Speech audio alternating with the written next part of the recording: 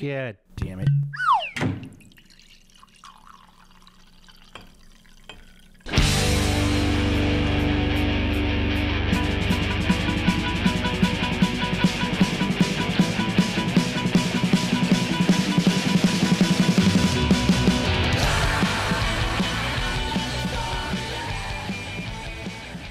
Looks like we're rolling. All right. Hey, everybody. Welcome to another episode of Face the Truth. I'm extremely tired right now, but you know what? It's no big deal. We're all tired. It's been a weird week of work and stuff. So, but I am actually super relieved because this is the break I need. I get to talk to an awesome artist, and I first became familiar with this guy's work, maybe a few months ago. I see a lot of caricature art out there and illustration, and you know, it's something that I've been doing for a long time. So it takes a little bit of something to catch my eye, and I really enjoyed his style. He's got a really nice style. He's got really good command of form and exaggeration and rendering, and so I started following him, and I started checking out his stuff, and then a few months passed, and we ended up doing a Lightbox thing, and there he is. He's on Lightbox sketching together, and it was a lot of fun to be able to sketch with him. So I thought, hey man, it'd be cool to talk with this guy. He's all the way from Ghana in Africa. This country with amazing history, and I'm curious to hear about a lot of what it's like to be an artist and do caricature in Ghana. So without further ado, please welcome this kick-ass artist all the way from Africa. This is awesome. Everyone, please welcome Ackwerh.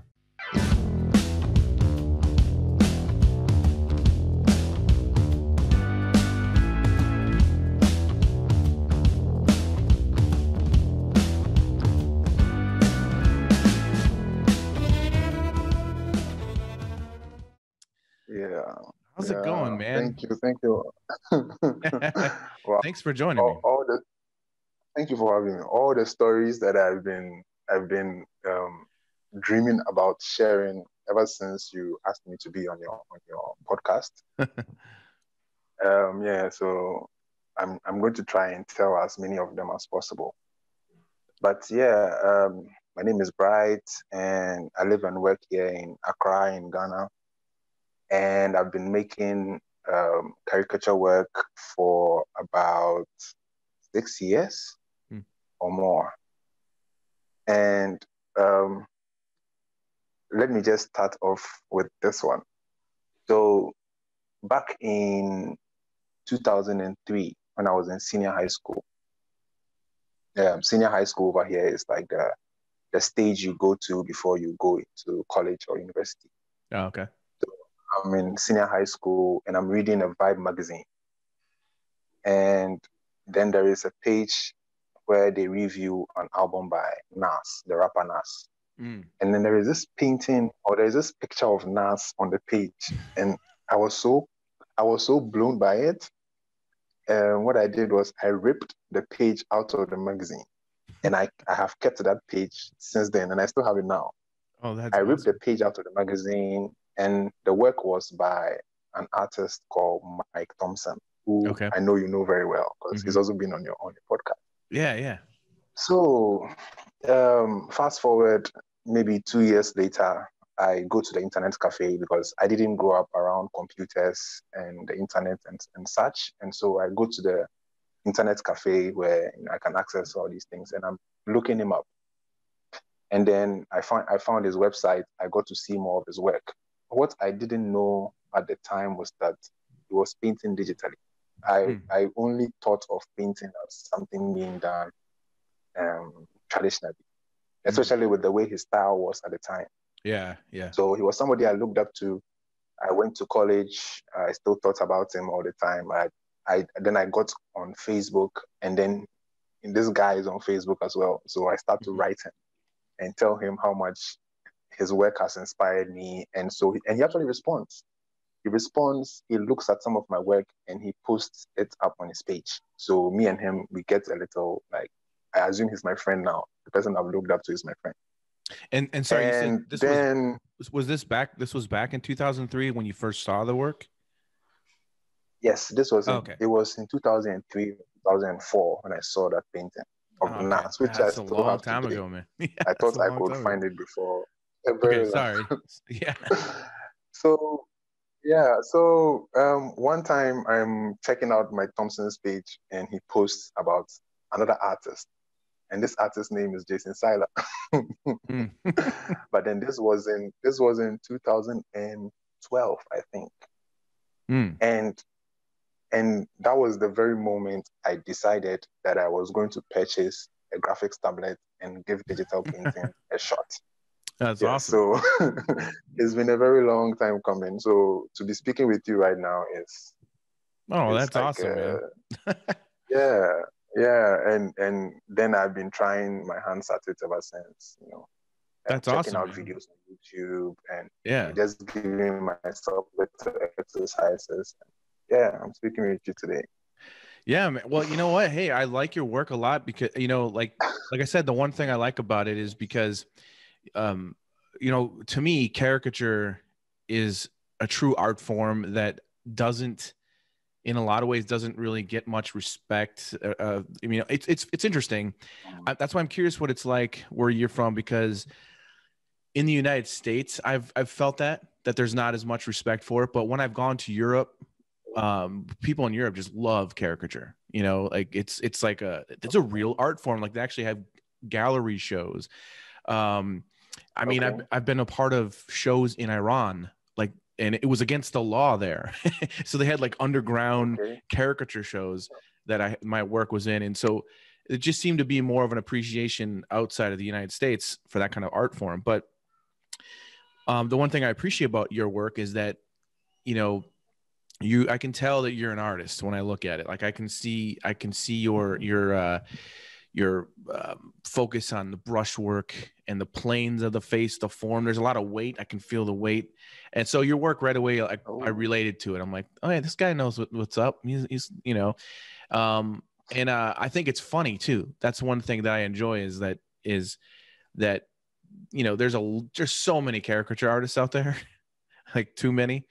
But the humor, that's what it's, there's supposed to be like this humor to it. And you've got a really nice sense of humor. That's just, you don't even have to know what the story's about. It's just like in the face, you really capture it. So that's what drew me to it. It was funny when you talked about, Mike Thompson and like the Nas thing. At first I thought this is what's interesting is at first I thought you were talking about a painting that I did of Nas around 2003 or so. Because it's just weird that I was like, wait a minute, that was published? Because I wasn't aware that painting of mine was published. So at first I was like, wait a minute, where was that published? Because one of my very first acrylic paintings that I really that I pulled off in a way that I was very proud of was a painting of Nas. Okay. Wow. And yeah, and it was like maybe about like this big. It's a small little acrylic painting, but it was never published. So anyways, when you started that story, I was like, wait a minute, what was that? Like, and then when you said Mike Thompson, I'm like, oh, okay, that makes way more sense. Yeah.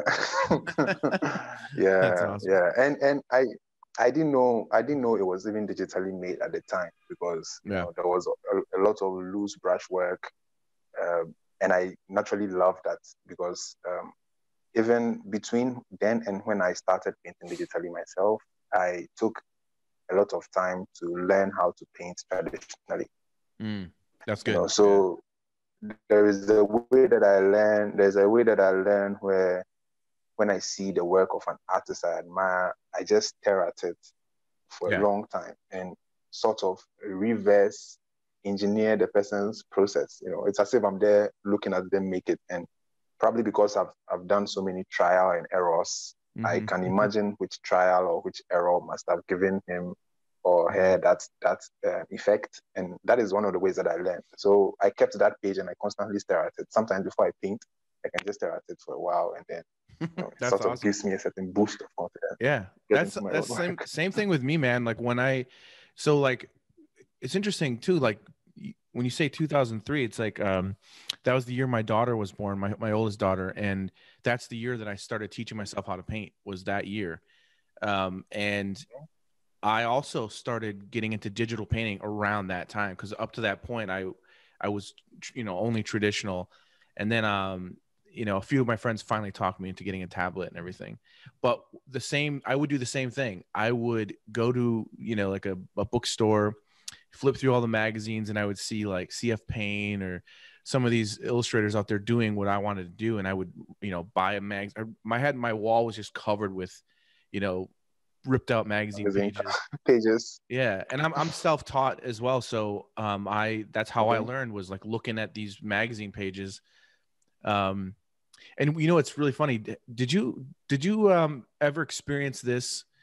I'm curious, because like when I would teach myself how to paint by looking at someone's work from a magazine, I never at that time thought about the fact that their work was probably done much larger, and then it was shrunken down to the magazine, and there's a lot of things that are lost. Something that's more loose ends up looking tighter in a magazine. And so I taught myself how to paint that tight based off of what I was seeing in print. And then years later, I ended up making friends with some of these guys, or a lot of them. And then I got to see originals in person, and I realized, whoa, this was way different than what I thought. And my work was like way more intricate in a way, because I was like focusing in too much on these details. Yeah. And then I realized that they were working way looser and larger because they know it's going to be shrunken into print size, which was another reason why they could work faster.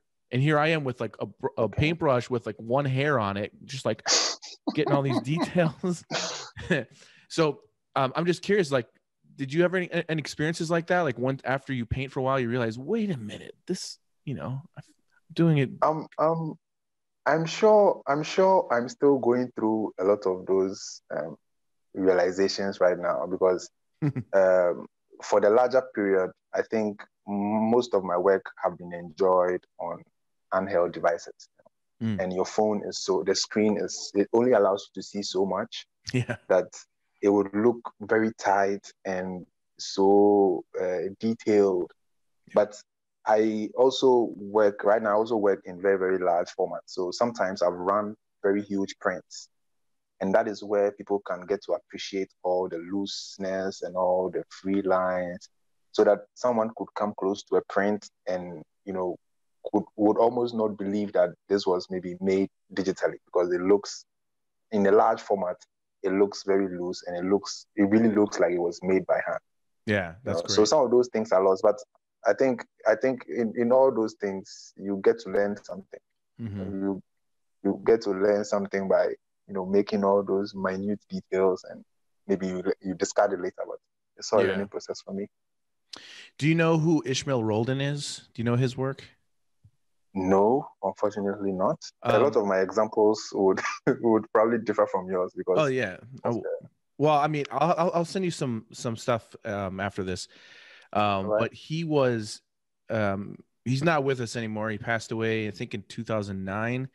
But he became a really good friend of mine. But he was an illustrator that was huge. He lived in New York, and he was published in every single thing you could think of. And he was one of those guys that I started sending my work to before there was Facebook or anything. I found his email, and I just was bombarding him with, like, check out this drawing. And then he was such a nice guy. And he started like kind of critiquing me and telling me I should work on this and different things. But he was one of those guys where I learned, I was self-taught, and I learned how to kind of compose, how to basically compose a caricature. Like I would look at his proportions a lot, like, his head he would do a lot of like weird perspectives, almost like you're looking down. So the guy's shoulders would be it'd be his head, and then it'd be the shoulders, and then his body would get little, but it would be a perspective, almost like you're looking down on them. And he was really famous for doing that. And I started doing that in some of my early work and just trying to figure out his technique. But he's one of those guys where, as a gift, years later, he sent me a couple of his originals, and he would do his with acrylic, and then he would do really tight color pencil on top. And that was one of those things, when I saw his originals in person, I was like, whoa, like it's way more simple than what I've been doing, Than you've been seeing. Okay. Yeah. And it's just interesting, just because, once you start getting into illustration and you start to, when you start getting like that, publication type work and deadlines, you learn real fast that they only give you a certain amount of time.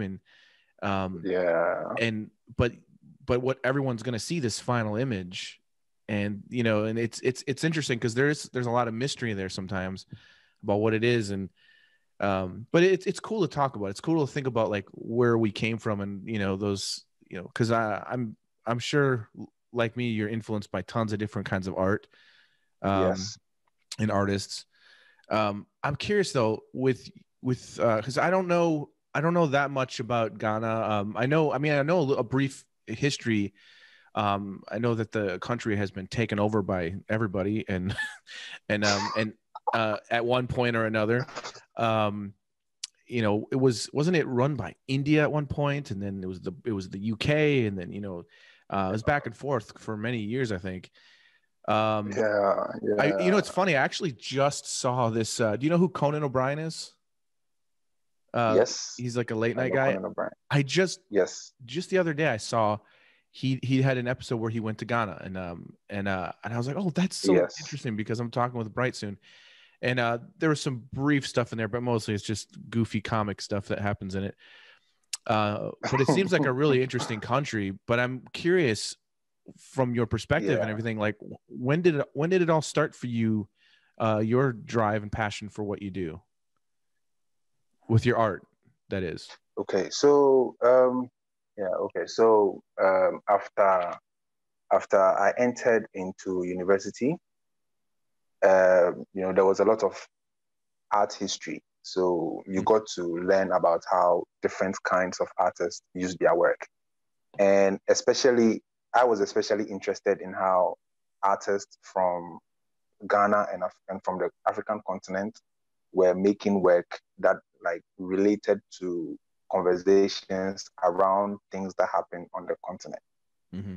So somewhere it was around 2012, everything sort of came together. There were, like you mentioned, with regards to the history and the politics, with the government and such. There was a policy that was made, and I think college tuition fees, had to suddenly shoot up, and I think that was the defining moment where I felt like, okay, I want to make art that expresses my opinions about all these things that have been going on for so long, and perhaps because of some privilege, having been moved to get involved, because politics here is very, very, it's a very, very touchy topic for many. The one thing you can't openly speak about with another Ghanaian is politics and their views on politics and the like. But it was around that time that I felt like I wanted to make art that would express my opinions about the things that were going on. And then I had also seen how some artists of old had used caricature art, as their voice to speak about, some of these touchy topics. Because if there's one thing caricatures can do, they can make people, look at very serious issues in a very humorous way. And then that encourages other people to feel free about speaking about these things.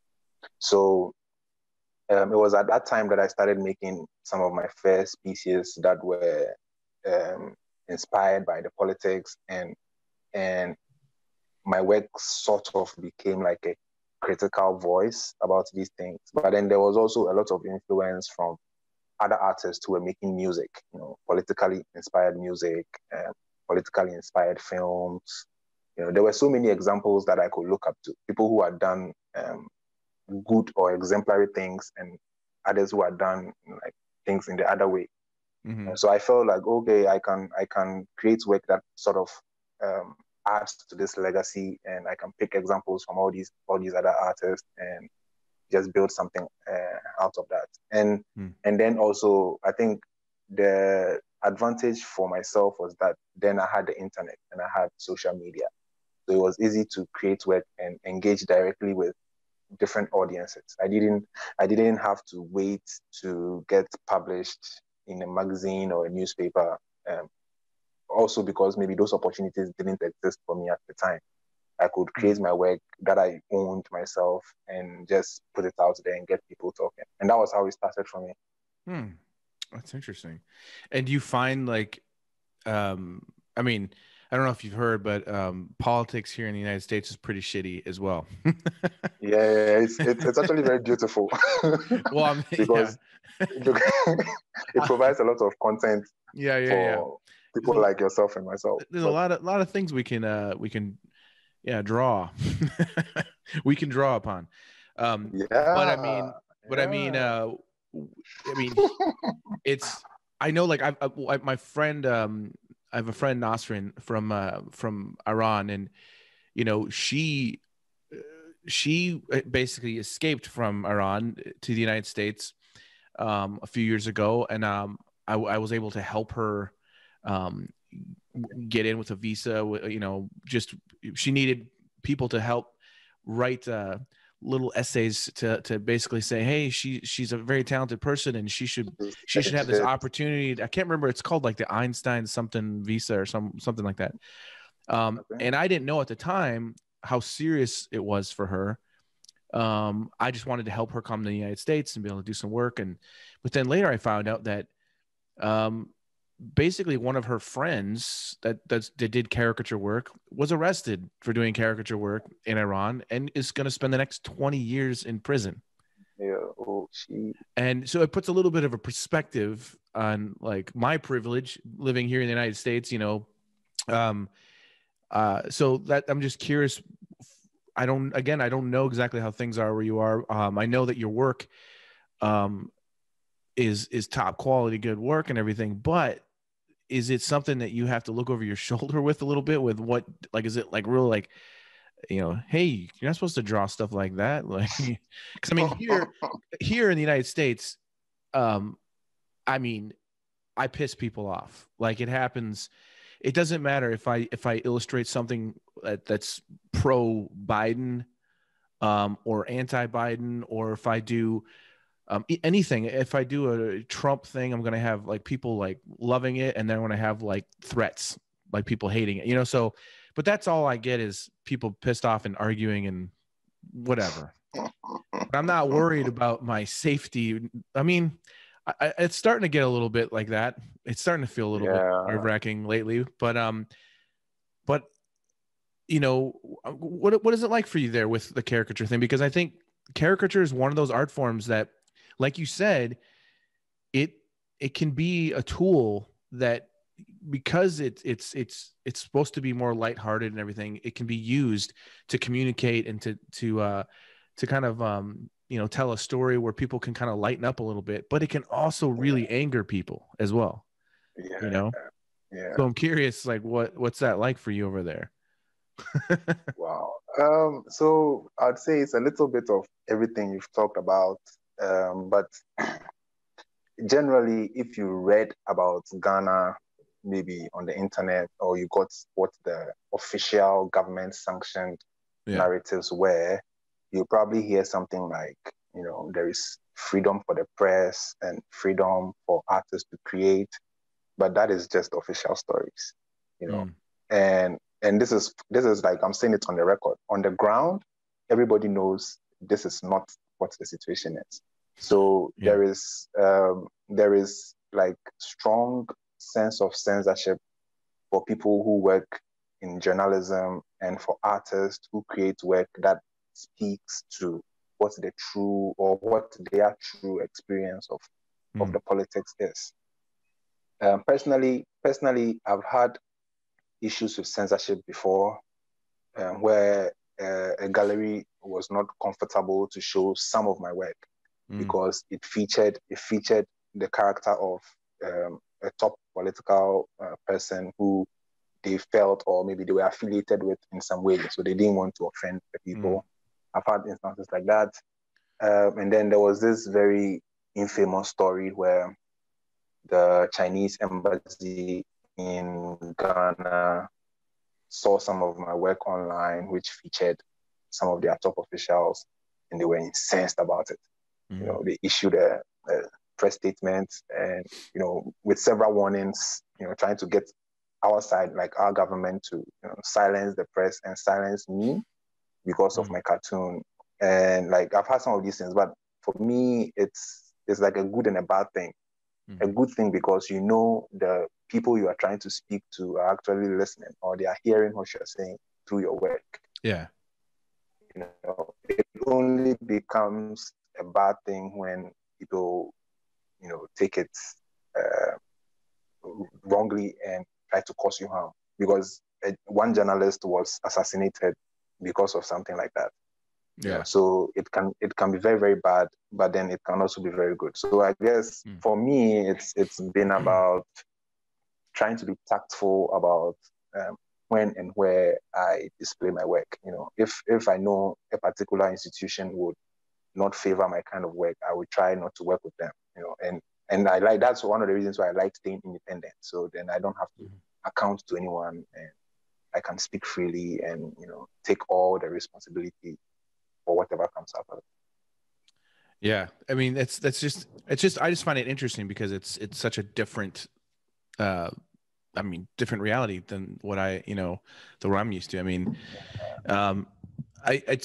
it's definitely, things have changed in the last, like when I first started getting into the illustration stuff, George Bush was president, and it was a free for all. Like, it didn't, it was just, the guy was hilarious. I mean, terrifying to some, and rightfully so. But I mean, as far as a caricaturist goes, it was so much fun drawing George Bush, and at that time I was young and I was just getting into it, and I didn't know. I was just excited to be able to do the work, and it was funny because I really didn't know much about the politics. I didn't really pay attention to politics in the U.S. really. At that time, I just knew I was seeing all of my caricature artist heroes drawing George Bush in publications, and I was like trying to get into the same things, and then it was interesting because once I started getting the work, again, I wasn't paying attention to really what was going on in the world until I started actually getting the work and started, I started listening to the news almost every day, just because I started like realizing, hey, I might have to illustrate this. I might have to draw this thing that's coming up. Okay.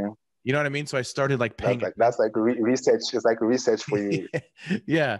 And I started getting a little bit more involved that way. But I always found myself, in, as far as our politics, more neutral, because I personally, like, I'm not one of those people that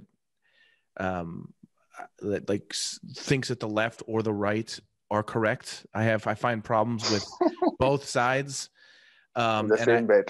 Yeah, and I feel like left wing or right wing is the same bed. Yeah, and it's a lopsided bird that's just spiraling. But I feel like as an artist, when it comes to the politics with caricature, for me, it's like it's fair game. Like, if you're a politician, I don't care what. Like, if it's, I just wish that people would, in the United States, anyways, would lighten up a little bit. Because it's and the whole reason I'm bringing this up is I just find it's interesting because it's things have changed in the last few years. Like I used to, like, for example, when Obama was president, I did so many caricatures of Obama. Some were more pro, some were against, or somewhere in the middle, but it was kind of just all like a lighthearted, people. It was fun. Like, it was like, but then in the last 4 years, things have been super intense. And I remember when Trump was elected, I was super excited about the caricature aspect of it, because I thought, I'm gonna be so busy drawing lots of Trump caricatures. I thought this, because he's a lot of fun to draw, and I just thought, oh man, but it wasn't. It's like nobody wanted to. I mean, it was very, very small amount, which I was shocked by. But it's just interesting. I guess my point is, it's just interesting because if you're gonna do caricature and political type work, it's just interesting being in that position where you're kind of, you know, I don't know, it's hard to explain. You're kind of like in a limbo a little bit where, I don't. I guess that's just the way it feels for me, anyways. Where it's just like, I don't know really know where it's going, if that makes sense. Yeah. Have you also thought that perhaps your work or your take in the work that you create potentially would influence how your audience see the particular issue or the character? Oh yeah, for sure.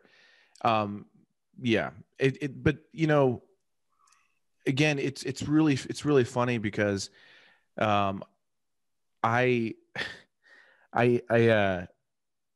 like, for example, like I won't. There's been jobs I've turned down because I just don't agree with, what's happening. But for example, recently I did a cover of Nancy Pelosi, and she she basically was known for, or are you familiar with the whole thing that happened where she went to the hair salon, like, a little bit. So there's all this controversy because, we're not supposed to, California, they were really strict with the laws and you can't go to a hair salon or whatever. And then there's Nancy Pelosi going to a hair salon. So to me, the whole thing is just dumb. And it's fair game and it's fun to just poke fun at her. So I did a cover of her. She's sitting in a chair and she's all like, and it's supposed to be lighthearted. It's supposed to make people laugh. And it's just calling her out on her bullshit. But of course, you're going to get all these people that are just diehard lefties that want to hate you because you did that. Like, how dare you draw our Nancy Pelosi? And it's just funny because I like I said, like I find myself like in the middle on things for the most part, and I don't idolize any politician. I think there's a lot of corruption in government. And I think that caricature is a tool to be able to express, like how I'm feeling and how I think a lot of other people are feeling. And I don't idolize these people. I don't think anybody should. And that's what's fun about the caricature aspect of it, is that we can have a little bit of fun with it. And it's like, but people get so intense about these things. They get so intense about the politics and yeah, it's just interesting because, I guess what I was trying to say, it was that, when I got started in all this stuff, it was more of an innocent, I just like to draw caricatures, and then I didn't realize as I got older that it would start to get more complicated, with when it comes to that kind of stuff. With celebrities, not so much, like, whatever, but I don't do as many of those. It's usually when I get hired to do caricature, it's usually political type stuff. So yeah, it's just interesting,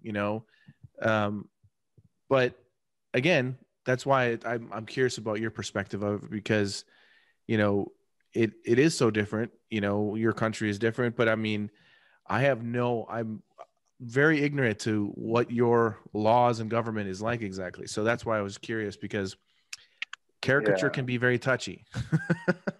People can freak out and get upset. It is.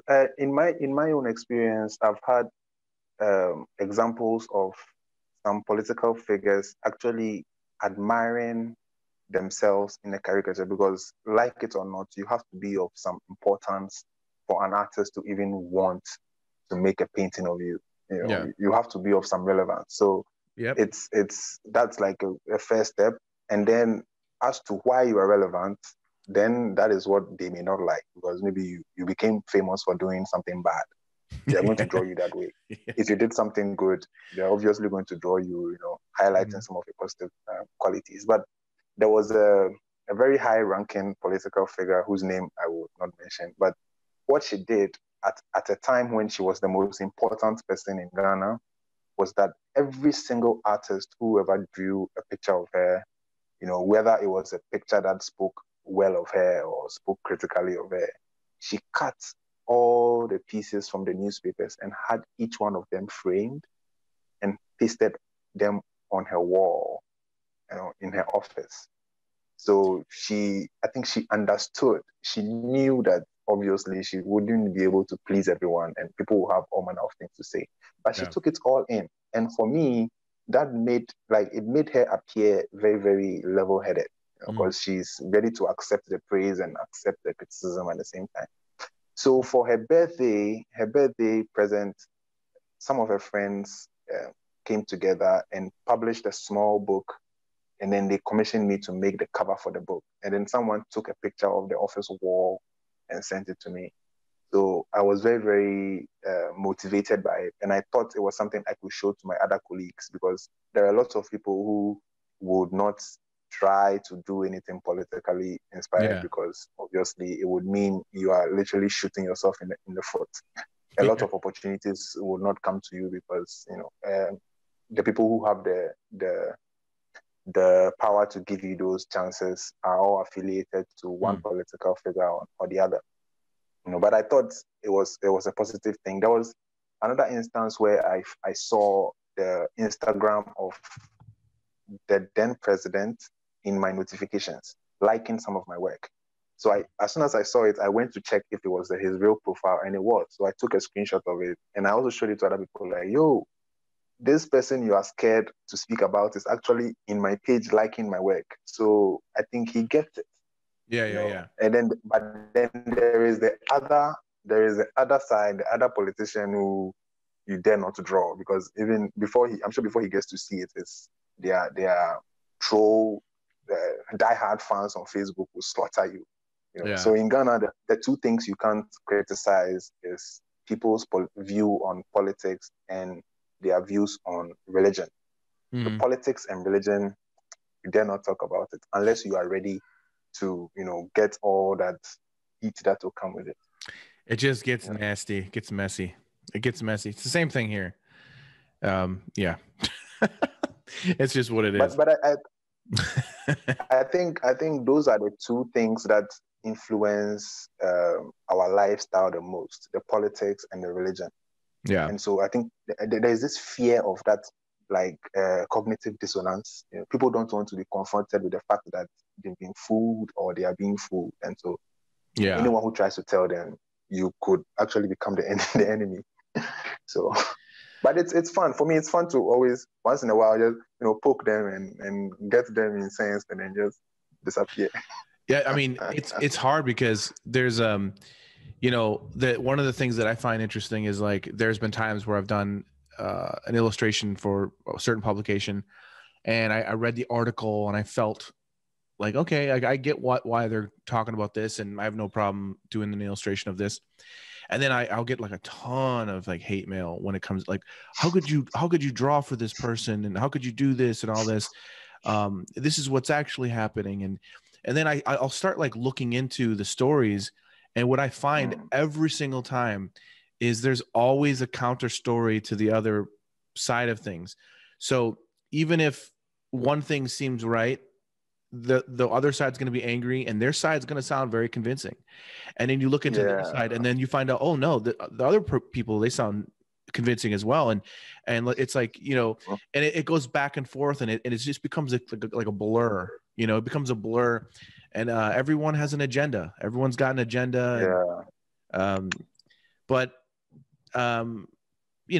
it's interesting because, like, in a way, because I'm also like really interested in comedy and stuff like that. And in a way, what we do with the caricature stuff is sort of like the court gesture in a way. Like, I want to make you laugh, just don't kill me. It's kind of, it's like, come on, man.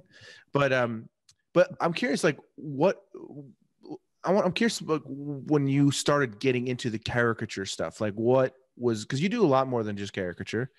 What specifically, like, drew you to caricature, And I'm also curious. There's a second part to that is just when you do a drawing, when you start a caricature, what's your thought process on that? Because I'm just curious, you know, when you're drawing someone, what your first focus is, you know, because wow. So the first question was, what drew me to it? yeah, like what And got then you interested into once I trying start, caricature? Yeah, yeah. well, for one, it's something that has always existed in Ghana. You know, though different artists have used it differently. One of the earliest artists I know about is someone who was called Ganata. And in the 1960s, when Ghana had just attained political independence from British colonial rule, you know, our first prime minister and then first president, Dr. Kwame Nkrumah, you know, was suddenly became like the symbol of that like liberation struggle on the continent and even in the diaspora. You know, he had a lot of connections with some of the civil rights movement leaders in the US and such. Okay. And it's on record that at a point the CIA wanted to take him out in the 60s. You know, they wanted to take him out because then he started messing with the Soviet Union at the time, and they didn't really know who he was affiliated with. Was he going with like the British, with the Americans, with the Russians? Was he with the Chinese? You know. So one of the ways that they managed to assassinate his character was that they used this artist's work. So the artist I talked about, Ganata, he was constantly creating caricatures that spoke badly about the Ghanaian president. So by the time when the other like machinery had come in to like get him out, I don't think people really felt he was a good person that they needed to defend. You know, so for one, I'd seen how an artist's work, you know, could literally be used in bringing down a government, whether it was a corrupt government or not. That's like a different discussion for a different day. But I saw how much power, you know, an artist could have creating work like that. Several years later, you know, there's this other artist who goes by the name Akosia. Akosia is like a woman's name, but this artist is a man. And to sort of mask his identity, he created like a woman pseudonym, and he's someone who is always published like in the dailies, and very few people know who he actually is. But it was also to speak, you know, about the fact that it was a dangerous kind of art to make. You could lose your life, you could get arrested if people knew who you actually were. So a lot of artists after him have all had to work using pseudonyms, you know. In recent times, I may be the I don't want to say the only, because that would be so inaccurate, but I don't know anybody else who was creating work like this who, you know, was confident enough to show their face and work under their government's name. Yeah. You know. That's a good thing, though, I right? didn't start Show out some progress. Yeah, I think. I mean, yeah, it's like I said, several people had used their work to lay several foundations for someone like me to, you know, come and jump on and try and take it to like another stage. Yeah. So first of all, I was interested in the amount of power an artist who made work like that could have. Yeah. Because one, people actually respect your opinions on these very, very heated topics. And so you became like a pundit and people wanted to listen to your side of the story. Even today, when something happens, I have people who write me online and say, hey, we're waiting for the picture.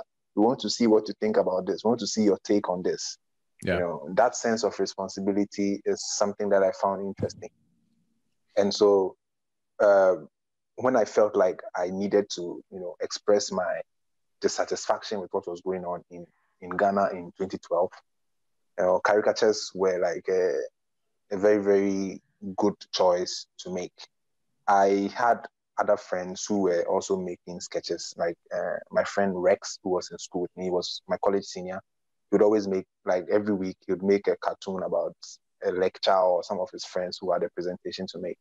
And it was just something that we did for fun at the time. But and then I found your work, and then just for like the visual, like the aesthetic, I thought, oh, I've never really encountered like a caricaturist who took time to render realistically, because then I could also still paint the way I enjoy painting, and still make work that like symbolically meant a lot. So making work like this sort of ticked a lot of boxes for me.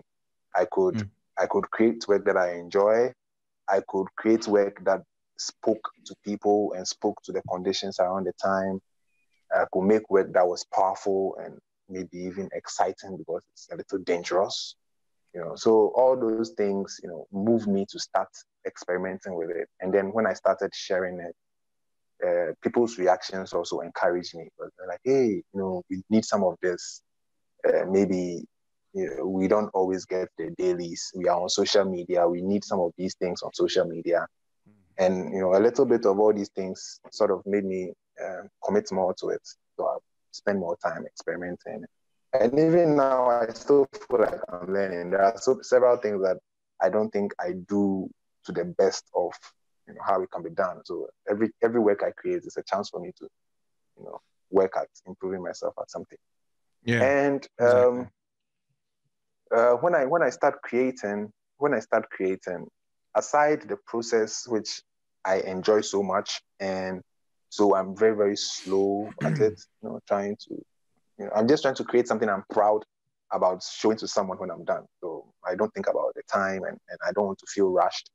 So I'll take my time and make my work. And what am I thinking? Am I blank upstairs? Sometimes I'm thinking about how people will interpret some of the images that I make and the conversations that they will have after, because that's also another aspect of my work that I enjoy. Seeing people talk about what I've created and what they think about it, because I'm not always right. There are several times I've told people not to take my work as I'm not the news. So don't come to me expecting facts.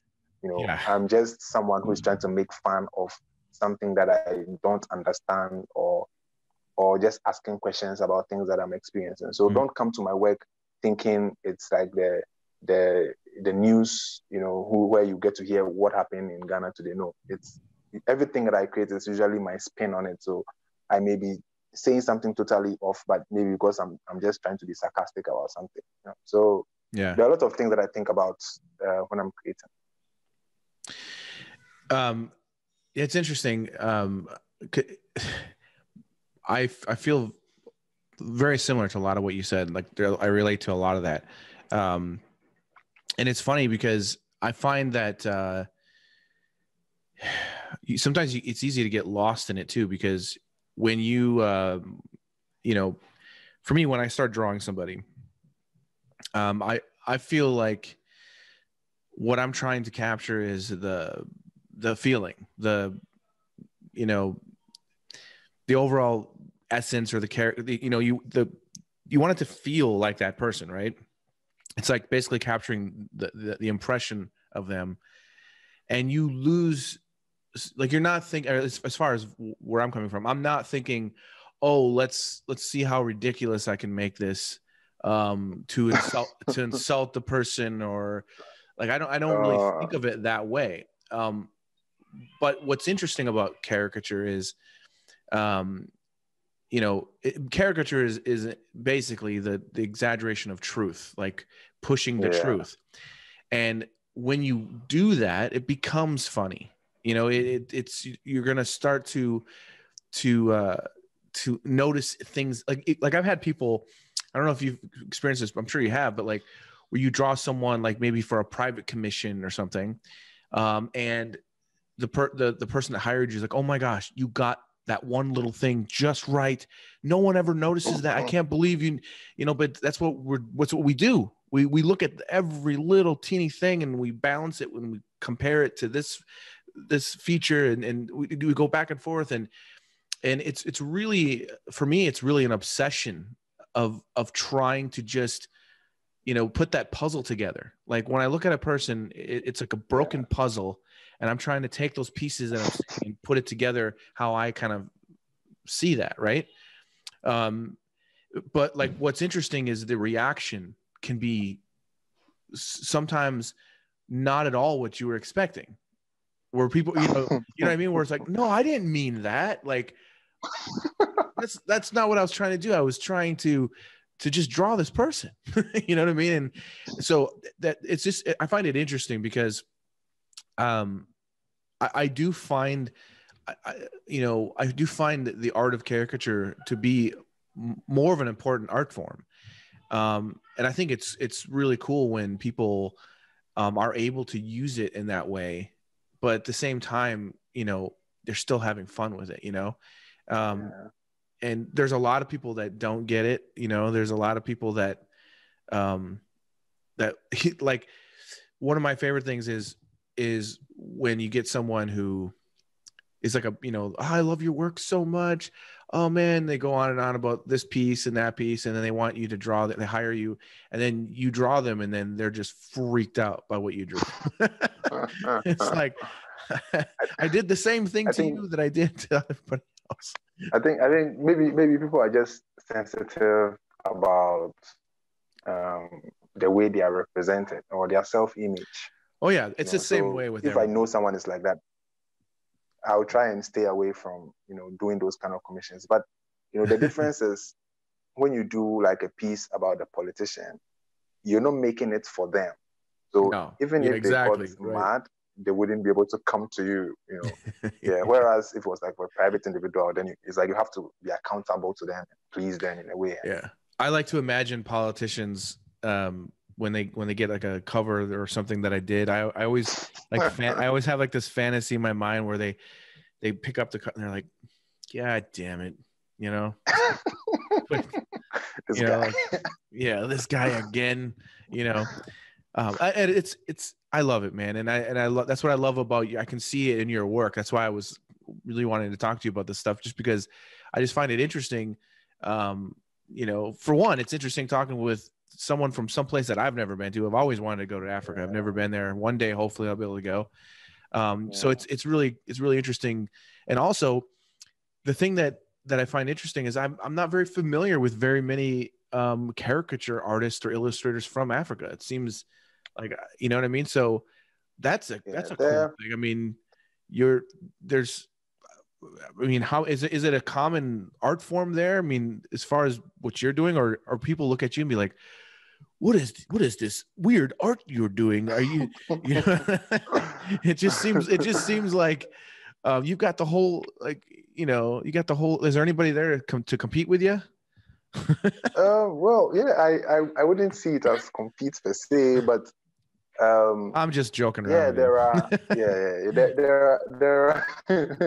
There are artists from other parts of the continent whose work I see and I respect like a lot. Yeah. As far as caricatures are concerned. So there is one very popular South African artist by the name Zapiro. His name is Zapiro. Zapiro? But his style, Zapiro. Zapiro. His style is more linear, black ink, like the classic caricature style for press and all that. And what I like to do is sometimes appropriate from other people's work. So he did like a caricature of like the character of a former South African president whose name is Jacob Zuma. And because of some very, very bizarre story, he always captures this guy with like a shower rose on his head. So let me just tell you quickly. So this president was accused of having sexual relations with a woman who was certified HIV positive. It was a very, very bizarre story. And then the president said, well, once he was done, he took a shower, so he's safe. And I'm like, oh, that's like very, very dumb thing to do, Yeah. Anyway, so since then, Zapiro always painted the president with a shower rose over his head. Oh my And gosh. yeah, I'm in Ghana, but I'm also interested in what happens in South Africa sometimes. So one time I painted this South African president, and I think it's one of the pieces that you put up on your page when you announced this conversation. So I basically, painted him in what was more of my like more rendered 3D style, and still had like the shower rose over his head, Yeah, and yeah. then like that piece. So yeah, Zapiro is one of the artists on the I'm concept, looking but at he's his like an work now. older, much older guy. Okay, Yeah, very okay. nice. It's very Yeah, nice. there's this other one whose name is Gado. He signs his work Gado. But like I said, a lot of these guys use pseudonyms, though now they are famous and everyone knows who they are. When you come to Ghana, there are, like I mentioned, Akosia, I mentioned Ganata. There are a lot of other cartoonists, but it's not, I don't think it's something that is very lucrative. So not many people would Yeah, that's another thing I was attempt going to it ask you about because, too. Is yeah, how, yeah. what's that aspect like? I don't know. A lot of people don't want to get into Mm. their personal finance situations, but I don't mind. I don't mind talking. I yeah. don't mind talking. What is it? What is it like commission wise for you with work? Okay, so I don't think we don't have that strong culture of magazine publications here. Mm-hmm. And even for the ones that exist, they would just do photographs on the Yeah. cover, on all the articles. They'll just do photographs. I hardly would you ever find someone doing illustrations for magazine. So I didn't enter into this kind of work thinking I was going to get any commissions from any Ghanaian magazine, and I was still fine with it. Yeah. Yeah.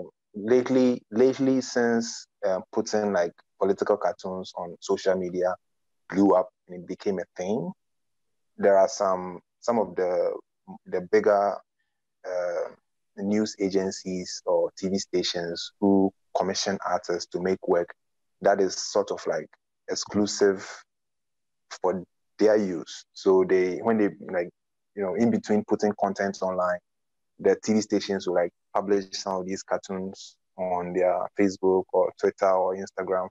And that is also like the other aspect of it. But personally, I haven't tried to work with any of these stations, or should I say, the only one who approached me and we had like a meeting to discuss what the terms could be. I think the next week or so, the director resigned because they wanted to enter into politics, so they resigned, and so that deal fell through. But my work that I make, I consider it to be like a gift I'm giving to everybody. Everyone is free to use it. Some aspects of it, of course. So yeah, those like culture of commissioning for magazines don't exist, or newspapers don't really exist, or I don't know. I've not considered it. It's I don't see it happening, but I still Well, I tell create you my what. work and put it up. I tell you what you need to do. Because here's the awesome thing about the fact that you live now where we have the internet and everything. Because like for example, I live in Chicago. There is no, like, I don't get any work in Chicago. Like I think I've done like maybe one, maybe two commissions in the last 20 years in this city. And they pay terrible. So it was just really whatever. Most of my work is New York, and I've done a lot of work in Europe, and but what I think what would really help you is, because it doesn't really matter where you live, as long as you're able to do the work. You put together a very strong portfolio, and then that's the number one thing, is to make sure that you've got you've got great work. So put together a strong portfolio, consistent, so that everyone knows exactly what they're getting when they look at your style, because you don't want to confuse art directors. You basically want to, they look at your site and they're like, okay, we know exactly what we're going to get if we hire this guy. So that's the first part. Second part is, if you start entering certain shows, if you can, like in the US, there's different shows that you can enter, like Communication Arts, Society of Illustrators, even like the one, it's called American Illustration. They accept submissions from all over the world. So there's a lot of things like that. And the reason that would be important for you is if you get pieces into those, you're going to get the attention of art directors, and they're not going to care where you're from. There's as long as that we want that work, we want that quality of work. And so that would be a good thing to try. I don't know if you've already started trying to do that kind of stuff, but because that's the cool thing about what you do is, you've got this awesome talent. So, and you live in 2021, and you actually you're 6 hours ahead of us, right? Yeah. So you actually live in the future. Okay. But I think that that could be pretty cool, to be able to, and it's to be honest, like, it's challenging for me, even like in the United States, it's challenging. It's like there's like slow times where it's just like that. I don't know when the next job's coming, and it's really nerve wracking. Yeah. And then, then you have your jobs that just, it doesn't pay anything, and it's really stressful, but you're doing it. And then and then every once in a while, a good one comes along, and, but it's never like consistent. That's the lifestyle of an illustrator. It's always, but like I said, like the cool thing is that, because we do live when we do, and we have, as long as you've got internet connection and everything else, cool things can happen that way. I mean, you definitely have, and believe me, I wouldn't even have wasted time trying to talk about it if I didn't think that you had it already. You got it. Like you're super talented artist. So, Thanks. Like I want the best for you, man. I think that your work's awesome. But it isn't easy. Like it's like, I'm not gonna lie. I mean, it is a stressful thing. But it's also an amazing thing just to be an artist, like the fact that we get to do it, yeah, I think it's pretty awesome, man. And that's another reason why I like to do this. I love to be able to talk with other artists, because even though I've never met you in person, it was like brief. I think we might have chatted briefly during the Lightbox thing. I don't remember exactly, but I just feel like other artists, no matter where they are, they're family. It's like we relate, we get each other. It's like we all get it. I think, anyways. So it's really cool to hear. It's really cool to hear your perspective of things, just because, again, like I'm completely ignorant to what's exactly going on in Ghana. It is funny. Like what I told you how, like, just the other day I was watching that Conan O'Brien thing, and it was really interesting because he was walking through the streets. So they have the little vendors in the shops, and he was dancing and doing all these weird things, and it was just really interesting. But like halfway through, I wasn't paying attention exactly because I was playing with my kid and stuff, and then I realized, oh my gosh, this is where Bright's from. This is so weird because I'm talking to him in a couple days, So then I rewound it. I went to the beginning, and I'm like, I got to see this again just to see a little bit, because it's kind of interesting. But it seems beautiful. Like you're really. I know. I was gonna say, I know the streets he was walking on. Okay. That I go to. So. Oh, okay. So you're very close to the coast, right? Is that the ocean? It's like right. Because I'm closer than most. Oh, okay. The capital is on like the south coast. So yeah, it looked beautiful, man. Like this, just from the this is like totally off topic, but I gotta ask because I'm sort of obsessed with sharks. Is there like some crazy shark action going on there? What's the shark situation? Not that I know of. No, really. I just saw I saw some of the shots in that, and I'm like, wow, there's got to be some good sharks in there, because I know in South Africa, there's you got a lot of the great whites down there. But I was just curious. So what is the beach life like there in that area? Is it like a surf area, or is it like what's the vibe of the? I'm just curious, Um, culture well, wise.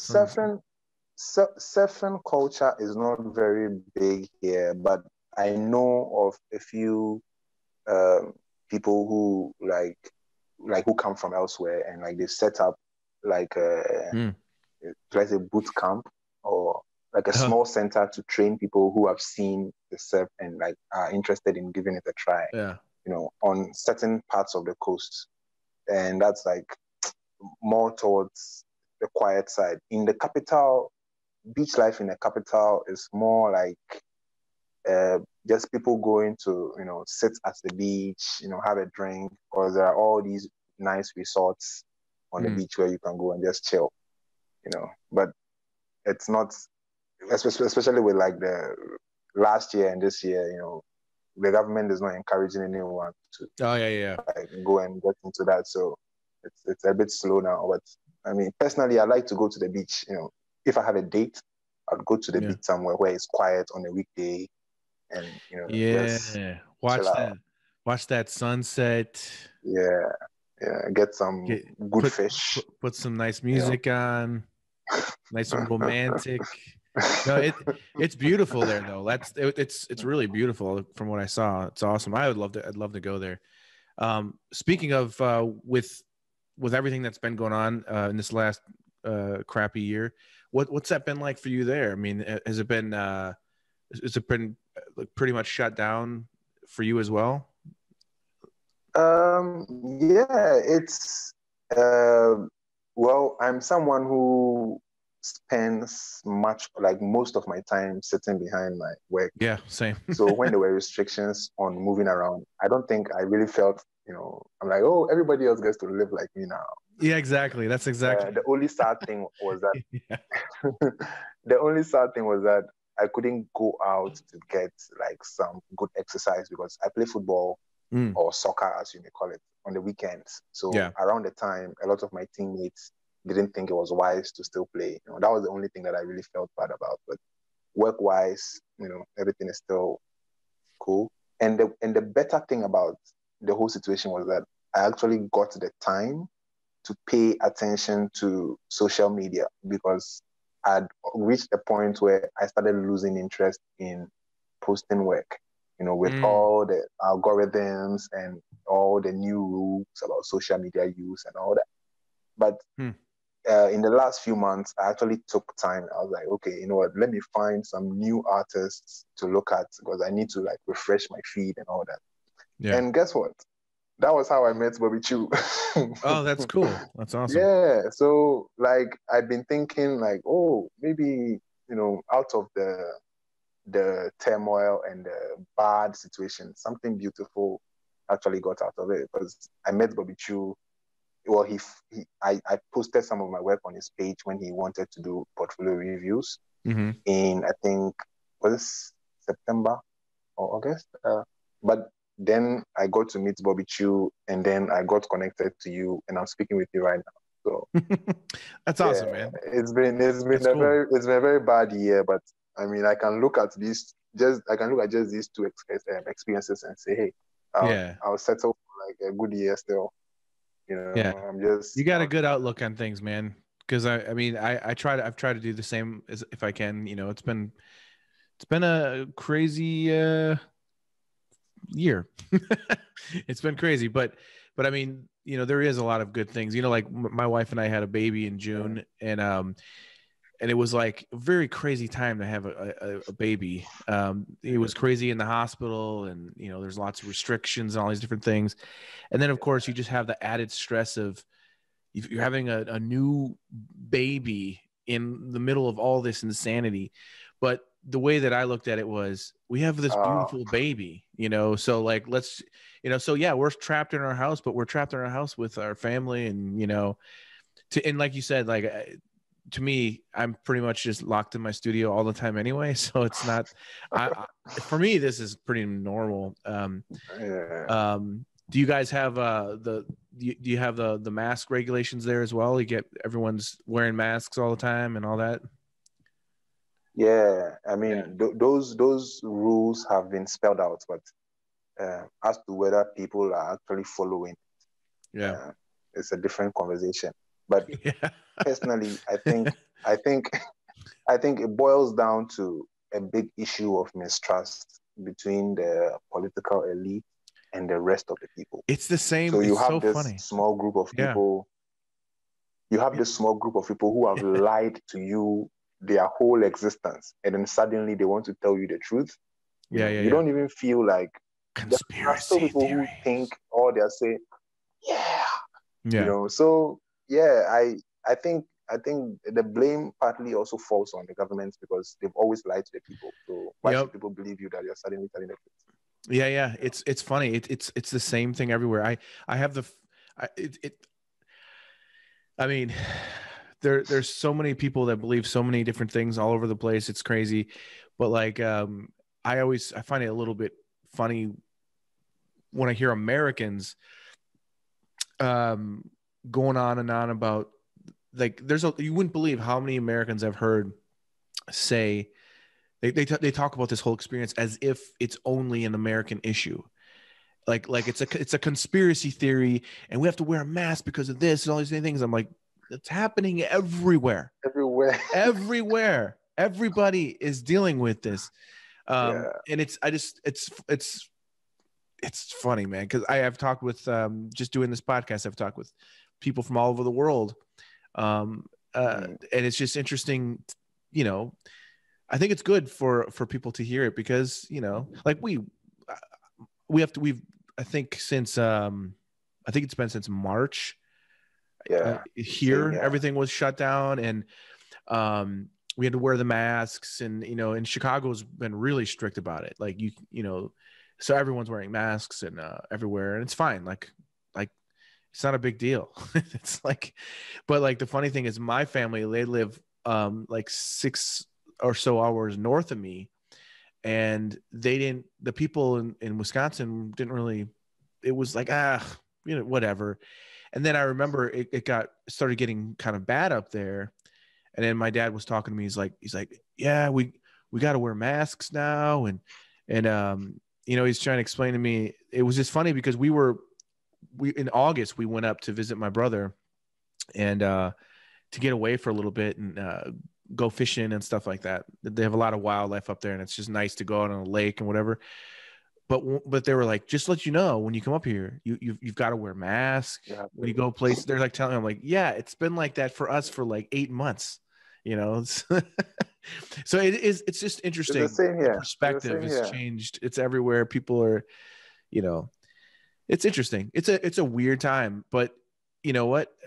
The cool thing is for us, I think, is like you know, we are living through it, you know, and we're gonna experience, you know, who knows what could happen or is going to happen. But the thing is we're continuing to be creative, right? We're continuing to do the work Yeah. and I've noticed, and the thing that's encouraging to me is that there's been so much amazing things happening with artists and the arts because of this. Like people are like reaching out with, you know, forming like really awesome networks and groups and Yes. a lot of people doing really cool things for one another and you know, people are just being creative in this situation and I find that really encouraging, you know. Just, you know, it could be a lot worse, you know. And so I just I try to look at the glass is half full, you know. It's half full, you know. It's not half empty. Yeah, it's interesting, you know. But anyways, enough with that garbage. Yeah. There's I wanted to show you before we call this a quit. It's by the way, what time is it there for you? It's like 10 o'clock at night or something like that. If I can quickly check. Yeah, it's 19 past 10. Ah, okay. It's almost your night time. But this is actually my wake up time Yeah, because yeah, I'm yeah. a doctor now. So Yeah. So we're just getting started, folks. But I've got there's a few fan art drawings and paintings of you, so I want to show you those before we go. Okay. So let me switch this over to let's hold on one second. Okay, so we had some technical difficulties. Let's try that again. So let me switch the screen here. See if you see this. I'm gonna switch over. Let me see if this works. Please work. So did it switch over? Yeah. Okay. Okay, so you can see it. You can see the artwork. Yeah, I can. Okay, awesome. Uh, So, anyways, yeah, this is I'm by not Jacques Lemonnier, by the way. okay. The artist is Jacques Lemonnier. I'm not used to seeing myself as the subject of a drawing. I'm used to being on the other side, so Yeah. it's special for me. But Yeah. No, that's I what's wonder how fun. long it took to make it because it looks like he crossed hatched Yeah. all the way. Yeah, he's got Very, a really nice cross hatching technique. yeah, Yeah, it's very nice. yeah. I love it. Yeah, I love it is funny when you're used to being the one to draw everybody, and then when you see yourself, you're like, wait a minute, that's not what I don't look like that. it. That's why I love doing this. My locks. Yeah, but I love it. I love it because I knew people were going to draw. I sort of like selected my best pictures. Your hair is awesome, by the way. It's pretty Yeah. it's pretty cool, man. Let's see here. Here we go. This is by Oh, Dominic Zeilinger. It's pretty cool. okay. Little wink there. I Wink wink I action. I appreciate the stuff that, especially the stuff that I can't do.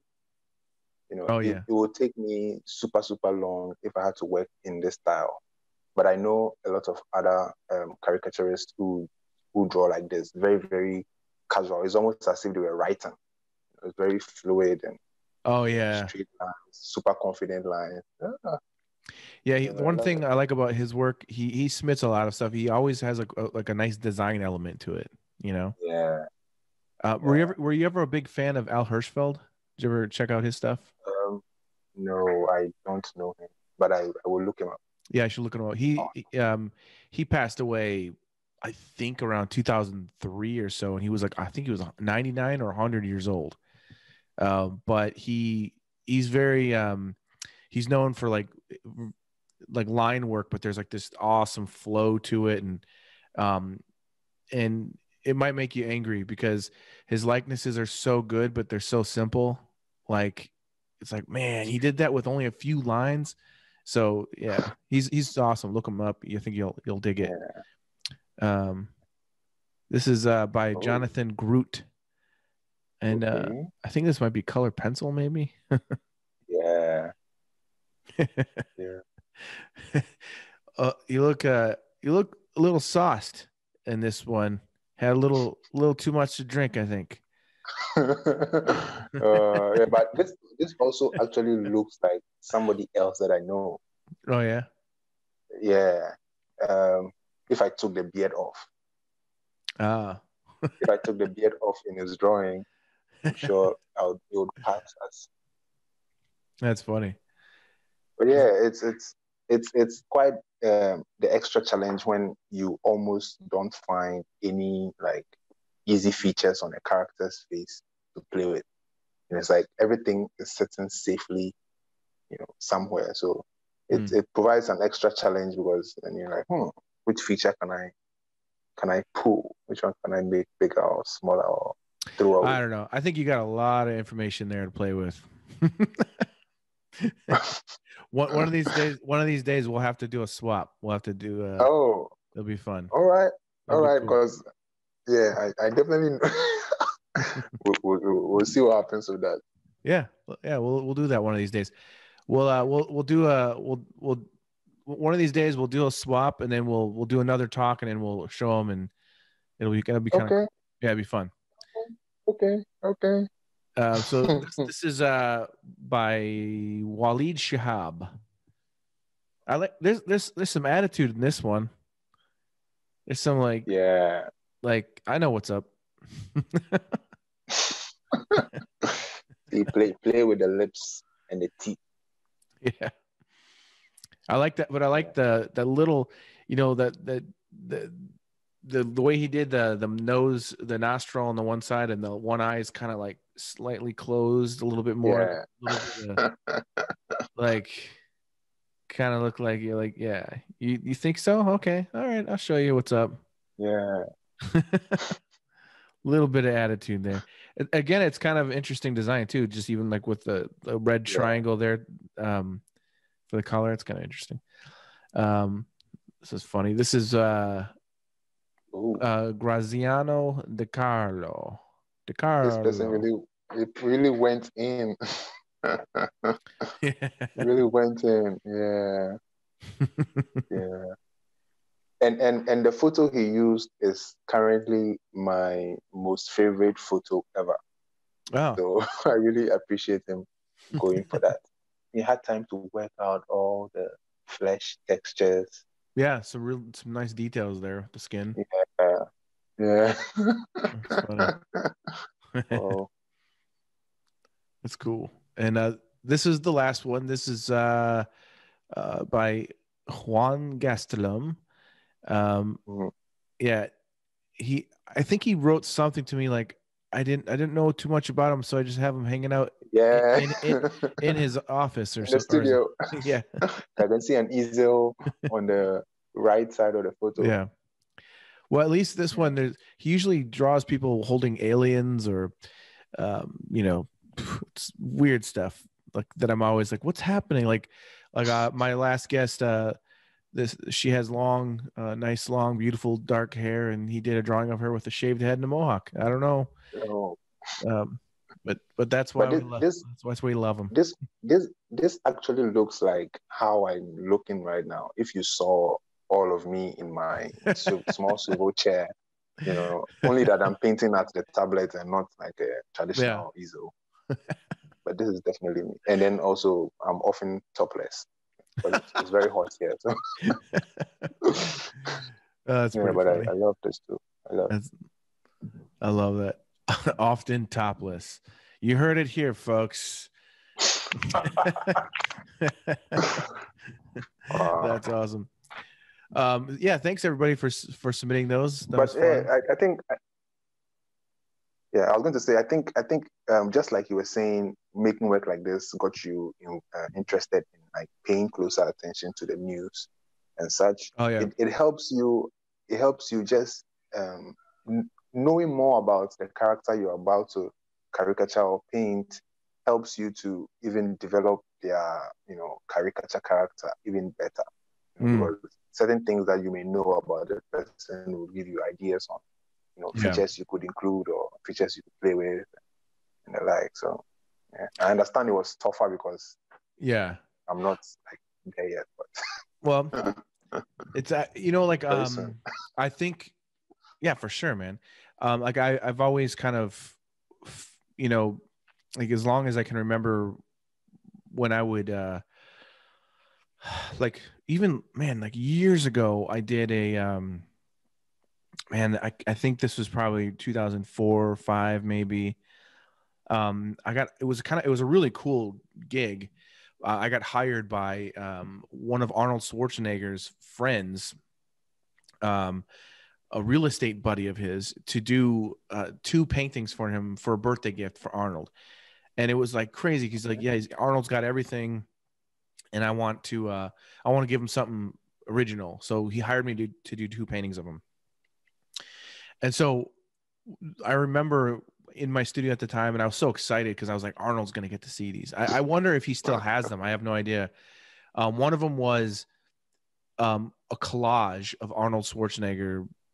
It's like seen like there was it was like him. Let's see, him from Conan the Barbarian, um, and Terminator, Kindergarten Cop, um, gosh, some other movie, but basically it was a collage of like different Arnolds, like one painting of that, and then there was another one of him as the governor of California, and he's sitting at a desk, and I thought it would be funny, like to just have an empty desk. He's like in a suit and everything, but an empty desk, but instead of there being like a phone or papers or anything, all there's just a stack of raw steak just a bunch of meat. Okay.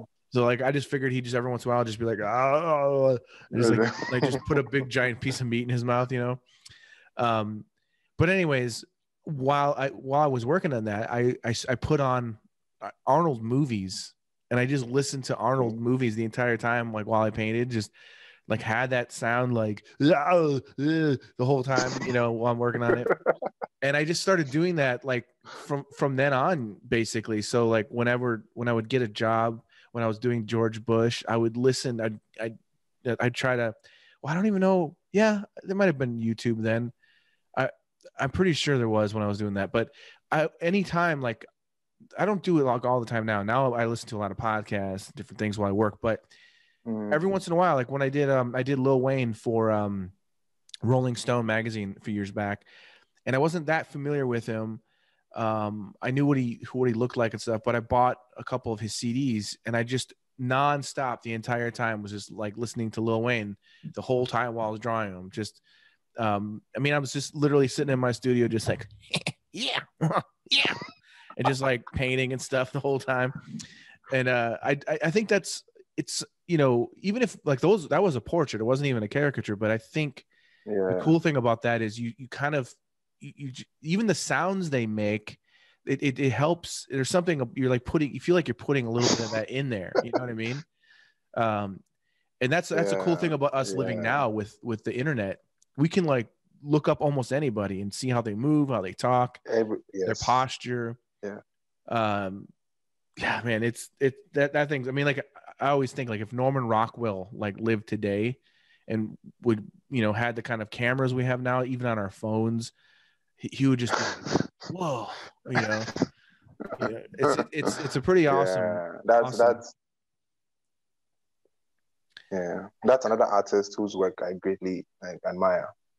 Oh yeah, Rockwell. He's processed with the oil and the gestures in his characters, the facial expressions, and even the costumes. Oh yeah. So I have a bunch of his stuff that I often look at. And you should read his book if you get a chance. I think it's called My Life as an Illustrator, but it's pretty interesting because he talks about like his just a lot of how he, you know, did everything, like how he would have people come to his studio, and he had costumes and different things, and he would dress them and he would pose them and light them. And I started doing that like a long time ago. Like, you know, mostly I take photos of myself to get reference for things. Do you do that? Do you have a lot of crazy photos? I do that too.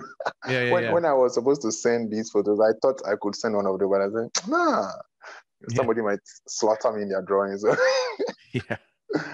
I have a lot of blackmail photos. Too. Yeah.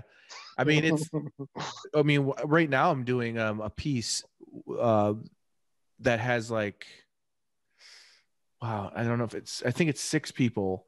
And it's a political piece. It's not caricature. It's kind of in between caricature and portrait, but it's Trump and a bunch of his people. And it's kind of like they want me to do sort of a Renaissance-y type thing. And but basically I posed as every single person, you know, that's in the image. So I've got myself doing all these different poses. And so basically it's just me all over the place with just different people's heads, you know?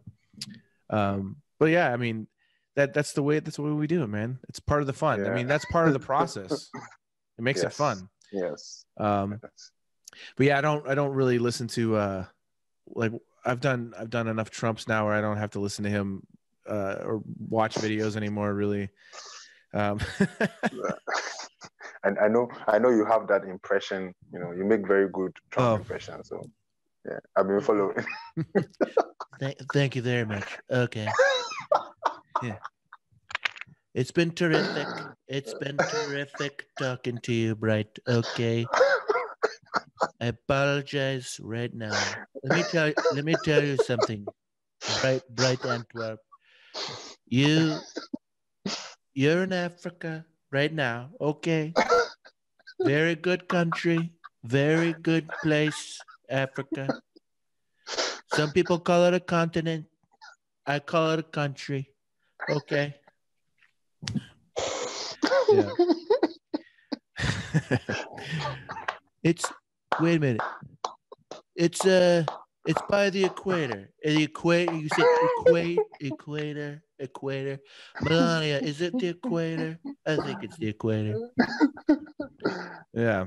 I'm going to blind the video and tell everyone Trump, signed out on my podcast. Yeah. Oh man, it's crazy, dude. It's crazy. It's been a crazy time. That's the one thing though. That it's funny. I've done before Trump even became president, I did a lot of Trump drawings. Well, maybe actually, what's funny? One of my first published covers ever was of Trump. I think it was 2004. And it's him sitting on a throne with a pentagram behind him with a goat head on it, and Trump's got horns coming out of his head, and he's got hooves for feet, and he's going like you're fired, and then like there's like little cupids on the ground. They're all like, oh, afraid. And he actually has that cover framed in a gold frame in his clubhouse, because the art director for the New York Observer, I didn't know this when I was working for the New York Observer, but Jared Kushner, Trump's son-in-law, owned the New York Observer. So that's just really strange. I had no idea the entire time I worked there. But anyways, the art director was invited to the clubhouse, and he took a picture of it and sent it to me. And he's like, "Is this your?" I'm like, "Oh my gosh!" First of all, it's an old piece that's just terrible. It's like I didn't really know what I was doing, and it was like mixed media. It was like acrylic and watercolor and color pencil and marker and pen and ink. Like it was everything on cardboard. Okay. I didn't know what I was doing. I was just trying to like figure out my style, and so it's not like a great piece, but it's funny that that's hanging. He's got it framed like him as the devil. Okay. Isn't this beautiful? Look at this is how I'm the devil. Okay. Look how beautiful I am. Is it hot in here, or is it just me? Yeah. It's really strange. But like throughout the years I did, other Trumps before he became president. And then it's weird. It's a very surreal thing, because I've never ever gotten used to the fact that he's the president. It's always it's always seemed comical and like weird. It has never felt, I don't know, it's hard to explain. It's a strange, very surreal thing. Because he's always seemed like a character to me. And the funny thing is, what I was going to say is, even just on, I've kind of been, there's a few people, I don't know if you're like this with caricature stuff, but there's certain people that are just so much fun to draw, like George Lucas from Star Wars. I love drawing George Lucas. I've drawn him so many times. But same thing with Donald Trump. Like I've done doodles of him and then shared them. People are like, "How can you stand drawing him?" Like, but it's like, it's fun. It's like there's so many opportunities of things you can do with that face. Yeah. I mean, it's sort of like it's a caricature orgasm. It's like, what are you gonna, like, this is insanity. Like I just as a side note, I was featured in a show once, and I had a piece that featured Trump in there. And a lot of people came to the show, and I was super excited. And when I'm at exhibitions, I will talk with everybody. I don't mind who you are or what your background is. I will talk for hours on end. And so this American lady, I didn't know she was American at the time, but she just approached me and she commended me for my work. And she thought I was very bold to be making the kind of work I was making, considering like I'm a very young person. And then I went on for hours, talking politics. And she just kept quiet and listened for everything I had to say. And then when she was done, she asked another lady she was with to give me her card. And I looked at it, and she's like, a top ranking official at the American embassy in Ghana.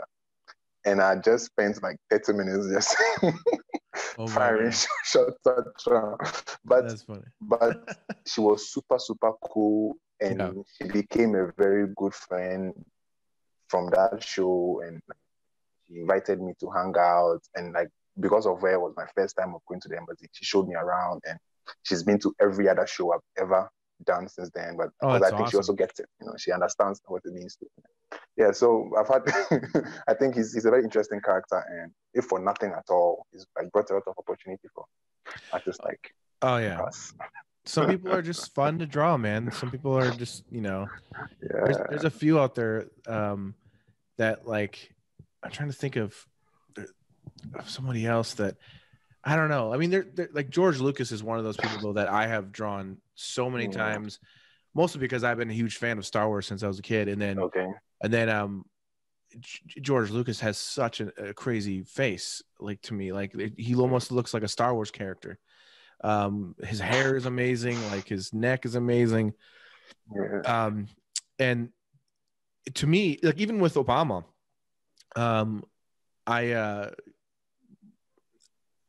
noticed something when Obama became president, and I started to get a lot of Obama commissions. There were certain artists out there that I won't name, but I noticed that they kind of figured out a formula of how to draw and Obama, and then they would just draw him the same way, like over and over and over. So every time I see them draw him, it'd be the exact same thing. And I noticed that with George Bush as well. Like certain artists would get George Bush, and then they kept getting hired to draw George Bush, but it would be the same, and it was good. But I was like, I had the thing that and the same thing with anybody from there on that I have to draw or paint more than once. I always do it different every single time, and I just can't. I can't. Like with Obama, I started feeling comfortable enough with him that I could be a little bit more creative and push things, but then I basically was like, what can I do different this time? How can I push myself, or how can I try to do something? It's not always easy. Some of them don't work out. It's never easy. I've tried that myself, but it's not easy because even with my president, there was once that I made a painting of him, and I just felt like this was the best image I could make. And then the next time I tried to draw him, I wasn't pleased with that. Yeah. Because I felt like, last time I did it better, and I was like, what more can I do to like improve on that? Because I also didn't want to, draw the same face. Yeah. So it wasn't easy. I tried. So sometimes I just have to put the old one away and make sure I don't look at it for a long time. Yeah. So I don't know which features I played with and all that. Yeah. So I think it's one of the good things you've done that I've been trying to also get done, but it's definitely not an easy thing to pull. Well, especially when you are satisfied with something you've done prior. I think it's important though to do that because because the last thing I think that anyone wants to be is stagnant, and to be stuck and kind of. I mean, there's artists I know that are amazing, but they haven't changed in 30 years. Their work is exactly the same, and it's still great work, and I respect it. But it's like I don't have like a way of drawing people or that I stick with. It's always different. I always start differently. And I don't know if I really do it on purpose. I just recognize that I do it. And I think I do it because it can become boring to do I don't know. Like I want to try something different. I want to I've done things before where I just randomly will put down a crazy color that has nothing to do with my image and just see what I can pull out of it. And sometimes that can be a little silly to gamble with when you're working on a job. But sometimes clients, if you're lucky, they're like, hey, just do something cool. And, so I wouldn't do that or recommend doing that on like something with a deadline. Yeah. I mean, I have before, but not very much. I mean, it really depends on the client, Yeah. But hey man, this has been super awesome to get to know you a bit and chat with you. And yeah, man, it's like I said early on, I really like what you do, man. And I'm hoping that if you haven't seen his work, everyone needs to go and jump on and follow. What's your Instagram again? It's just your name, right? Ackwerh. Yeah, it's just my name. Okay, so it's the same on Twitter, same on Instagram, same on Facebook. And unlike the current president of the United States, he's still on Twitter, so you can find Bright on Twitter. But yeah, that so. I just dated this now, because now when people see this like years from now, they're gonna be like, oh, that was way back then, when that guy got kicked off of Twitter. But yeah, before we get going here, do you have anything coming up or anything you want to promote, or just let people know that's going on, or where they can find you, all the other places? Wow. So right now I like to say I share my work freely on the internet and social media, but every now and then when I can, I'd like to have like a curated show somewhere, you know, and I have a few of those coming up, but they are not really so formed that I can actually speak about right now. So if anyone follows online, I always put information out. So if anyone is around, if any of your other members of your audience live around my city, I mean, yeah, always welcome to come and check it out. And then you can play soccer or football on the weekends, right? Yeah, yeah, sure. But you gotta wear the mask. So thanks again, man. Hey, stay safe, man. And like I said, one of these days, thank you. When we have some more time, or when I have some more time coming up soon, well, I'll have to draw you, draw me. It'll be kind of fun. We'll do it. Sure. I'm. It'll be awesome. Okay. I'm going to start working on it now, because I would like to take a lot of time. I already have a picture in my head for you, so. Oh, okay. Definitely, I now have a reason to actually paint it. So. Oh, sweet. All right, man. Well, thanks again, and hey, everybody, thank you so much for listening in and supporting this podcast, and we'll see you all next time.